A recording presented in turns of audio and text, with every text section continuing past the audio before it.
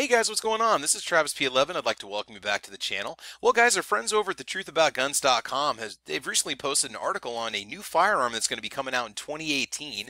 In case you haven't heard, the .30 carbine is going to be making a comeback. That's right, the .30 carbine in the form of the M30-P pistol. So what we're going to do is just take a look at this pistol carbine in a little more detail and just discuss some of the main features that you can find in this particular firearm.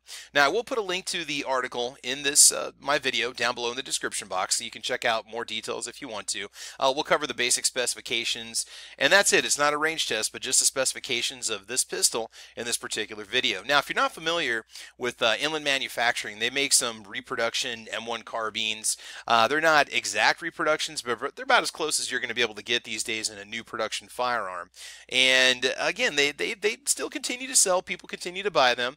And so what they've done, they've essentially taken their M1 1945 carbine and somewhat tailored it, changed it, modded it out to what you see right here, which is legally considered a pistol.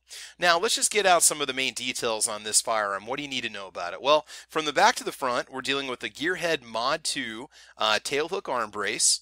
You have an AR style pistol grip, which is what they're calling it. They don't necessarily say if it's going to be compatible with other AR-15 grips, but they say an AR-15 style pistol grip. It's a Ergo Sure Grip pistol grip, technically.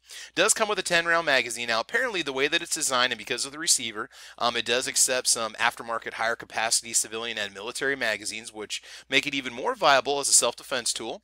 It does have a ghost ring rear sight, and it is obviously built on the chassis of the M1 carbine. Now, what may make you consider this for your next home defense weapon is the fact that it does have a 12-inch barrel, which is 1/2 by 28 threads per inch threaded, so you could add some sort of suppressor on the end if you needed to. It also has the Picatinny rail sections, which are part of the EBR chassis, okay? Which means that you could put some other items on there if you needed to, additional optics and pistol grips, angle foregrips, and so on. Now, remember, it is legally considered as a pistol. The overall length, okay, with the arm brace is 29 3/8 inches. We're looking at a weight of 5.5 pounds. Without the arm brace, it's 20 1/4 inches. And remember, it is able to fire without the arm brace or even fire without the buffer tube, as it doesn't actually have a traditional buffer system and recoil spring like you'd find in an AR-15. Without the arm brace, the carbine or pistol weighs 4.5 pounds. And again, it is going to be supplied with one 10-round magazine. Now, here's the only shocker about this. It's the MSRP. Now, the MSRP versus the price that you're actually going to pay for this pistol, those could be two different things. Now, MSRP is just one thing. If we go down here, we see that they're going to be asking $16.99, which might add a little bit of sting in the pocketbook for some people. Not everybody, but some people.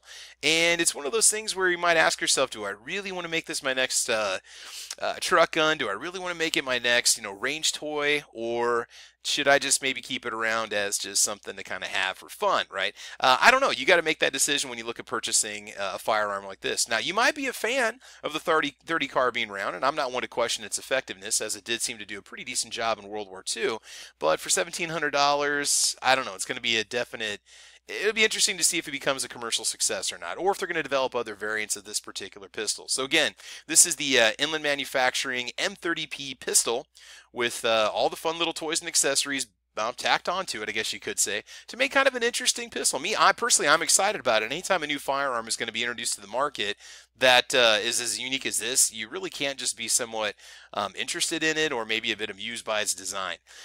So anyway, guys, that's basically it. Just want to cover the basic specifications on this pistol for you.